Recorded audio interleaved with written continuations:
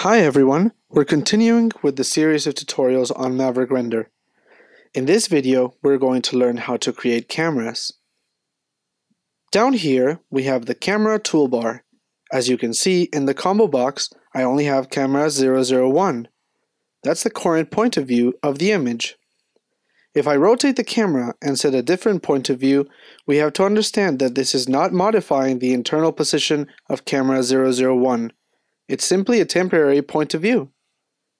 This is useful if we want to get closer to the image and apply materials or any other change we might see fit.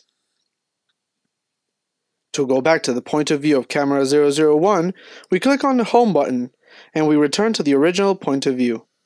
If you want to create a new point of view in this camera, you simply move it. Choose the point of view you want to have and click Store Viewpoint.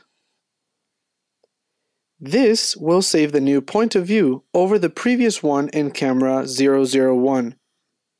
If we now move the image and then click the Home button, we will see that the point of view has changed. If we want to create a new camera with a different point of view, we first set the camera wherever we want, with the point of view that we want to save.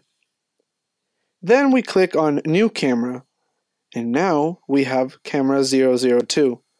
Now we have camera 001 and 002.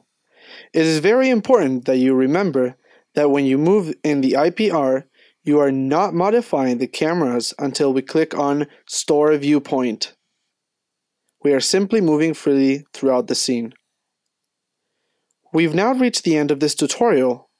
I hope that you found it useful, and I'll see you in the next one.